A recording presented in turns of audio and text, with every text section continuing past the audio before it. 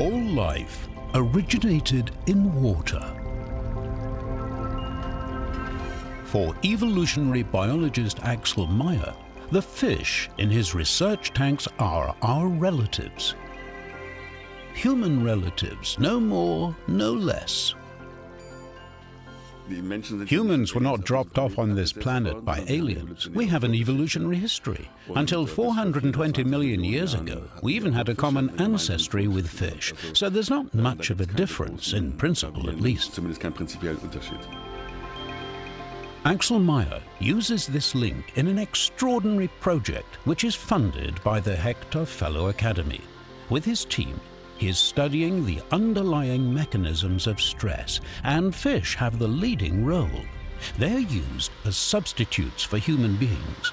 Biologist Makowicz is conducting the experiments. The question is, do stressed fish and non-stressed fish differ genetically? Fish exposed to stress are hiding. Stress-free fish swim openly and fearlessly around the aquarium. With this comparison, the researchers can not only trace anxiety behavior to a genetic level, their work could also provide fundamental insights for stress research within the human species. Amazingly, the stress axis found in humans can also be found in fish and is very old in an evolutionary sense. This makes it more easy and more accessible for us. There are the same or homologous genes in fish and in humans.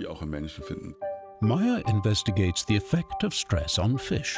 His research partner dedicates his work to stress among people, the neuropsychologist Thomas Elbert. For decades, he has been helping patients with traumatic experiences worldwide. Children who have experienced war, for example, and express their stress in drawings like these. In the Hector Fellow Academy project, Thomas Elbert investigates the effects of such extreme experiences together with psychologist Daniela Conrad. This is all blood. That's what he remembers, blood everywhere.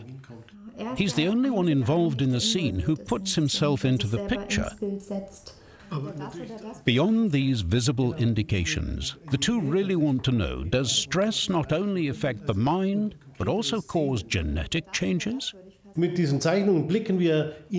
drawings allow us to look into the mind, to see what's going on inside this child. And of course, the question arises, what about the readability of the genetic makeup? How does it correlate? You can identify the correlations in humans. However, cause and effect can never be 100% sure. For this purpose, stress has to be systematically varied. I can't do this with a child.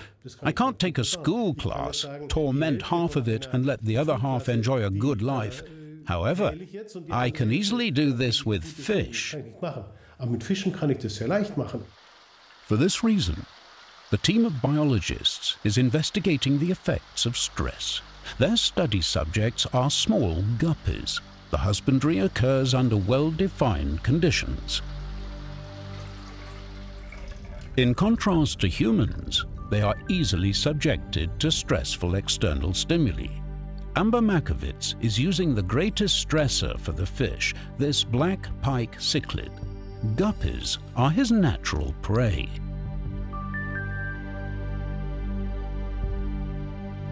This dummy replaces the predator. It doesn't change, so the stress on the inhabitants is constant. The researchers turn their attention to the grey-colored females carrying their unborn offspring. The big question is, how does the stress the mother is experiencing affect her young? To some degree, the most fascinating aspect is to establish whether this is passed on over generations. Can we generate a stress-induced change in one generation and find it again 2 or 3 generations later? Stress transferred from parents to offspring. It can be seen in behavior and not just among fish. If the mother experiences stress during pregnancy, mostly through domestic violence, there is a higher probability that the child will develop an anxiety disorder or more likely depression, difficulties in regulating emotions, a child that is more impulsive. But how does stress show in the body? Researchers answer this question by looking at the physiology of fish. They want to find out if fish that have been exposed to stress and have behaved anxiously show changes in the brain physiology as the brain regulates behavior. The brain is a key in the sense of looking at maternal stress effects on any type of mental disorder or anxiety or depressive type behaviors in the offspring. So the brain is essentially key. The quest is for certain switches in the brain which regulate the discharge of neurotransmitters. These hormonal switches decide whether stress occurs or not. That's why they are important for potential therapies. Can we flip back the switch? And if so, how? Well, if surrounding conditions can switch it on, we can hope that other conditions can switch it back. At the center of the work, by the two Hector fellows, lies the genetic makeup, which can switch on or off biological and mental changes with so-called methylations. Two angles. One interdisciplinary goal. We come from different corners. The psychologists have a more cultural approach, in which they assume that they can change people through counseling, which of course works to a certain degree. We have more the genetic point of view, with a long-term perspective through generations. And here we share both a common interest and a question. But as I said, from different starting points. This makes the story even more fascinating. Das macht die Geschichte vielleicht noch spannender in gewisser Weise. If the Hector Fellow Academy project is successful in decoding the genetic basis for stress and traumata, it would be the first step towards an effective psychotherapy. It would not only influence emotions positively, but also the biology of the body. Thomas Elbert's main motive is to help his patients even more effectively. We know that consequences of trauma can be treated with psychotherapy. Fear is reduced, the constant feeling of horror goes away. You don't forget, but it is not ever present. The question is, has the position of the switch been changed?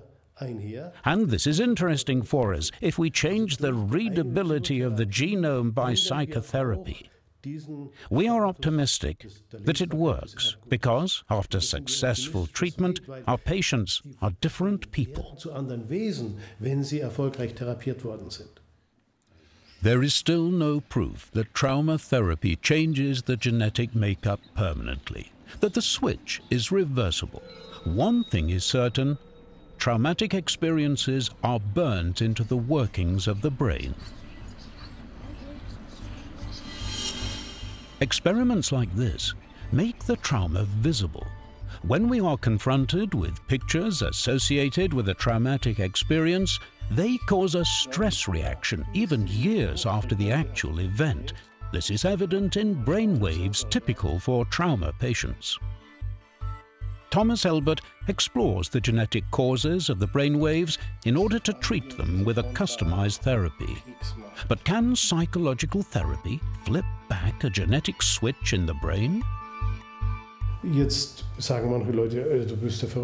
Some people call me crazy. They think it's impossible that talking to people and changing behavioral patterns can have an effect on genetic makeup.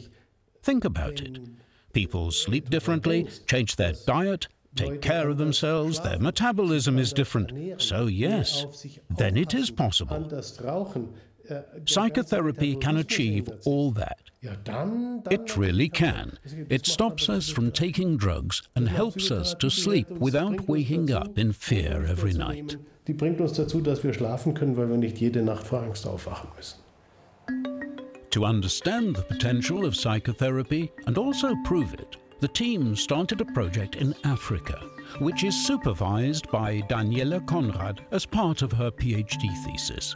People in Uganda, traumatized by war, receive talk therapy.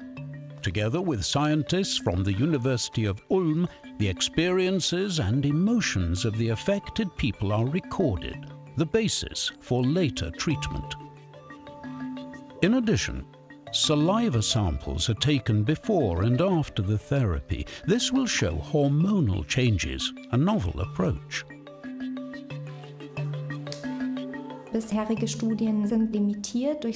Studies so far have been limited by a very small sample size, so we're now working with a bigger setup in African samples with special characteristics.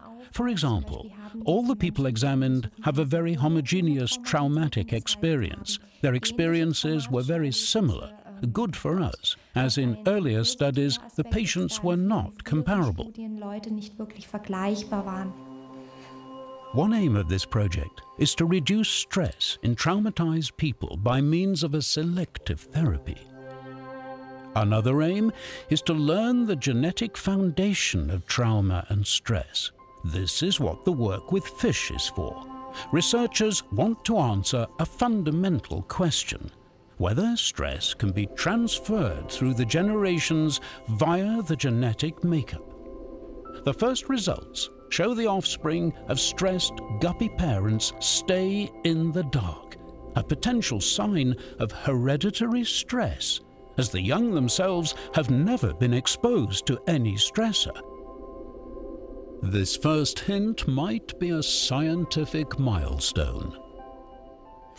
When we stress out the great-grandmother, we can see changes in the behavioral pattern of the great-grandchild, even epigenetic changes which we don't see in the control group. This is an important question raised by the Hector project, to which we have no answer yet.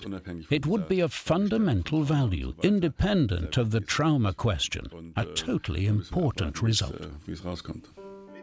Two Hector Academy teams. Together they are asking important questions which they hope to answer in the future. The two Hector Fellows are already providing new impulses for the science of tomorrow.